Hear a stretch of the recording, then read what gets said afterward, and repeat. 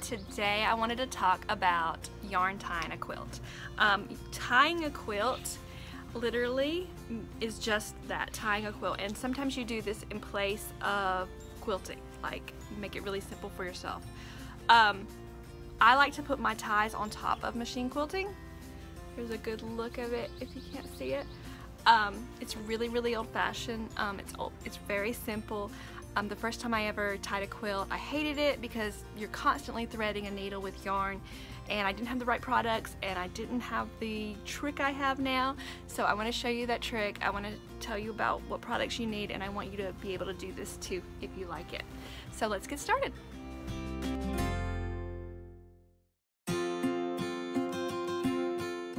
Okay, let's go over supplies first. You need 2 thimbles, a leather needle. This is a needle that has a really big eye and a sharp point. You need a pair of snips. These are mine from Havel's. You need some yarn. This is just acrylic yarn. And you need a slip of paper that looks about like this. This is just notebook paper. It needs to be narrow enough so that you can just fold it over once and slip it through your needle. So I like to wear a thimble on my thumb and a thimble on my finger, like that. And you need something on both these fingers so you can really grip your needle. Your slip of paper, you want to fold it in half, and you want to really press down on it to make it as flat as possible. Then open it up and slip your yarn inside of it, and you're not cutting your yarn, it's still attached to the skein. You want to make sure that your yarn doesn't reach the top, so it's somewhere in there.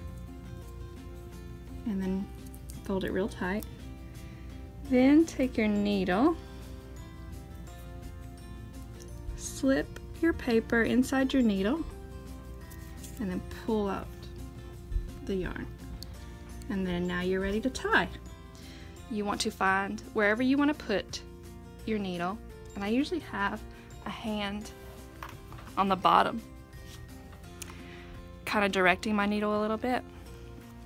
And you want to tie the shortest amount you can. Mine's about 1/4 inch. You got your needle through all 3 layers twice, so you're putting it down and then you're coming back up. Then you want to take your needle and just do this little number right here. And you're trying to make that hole a little bit bigger so that you don't have to pull as hard. So I just do this, and then holding on to this side of your quilt, see I'm pinching this with my hand on the back of the quilt, you just pull. And then it'll pull off the yarn through. It doesn't have to be pulled, that's about how long I'm pulling mine. And then you want to tie, do 1 little knot, and then do another knot. And take your snips, and I like them to be less than 1/2 inch. And that's how you do it.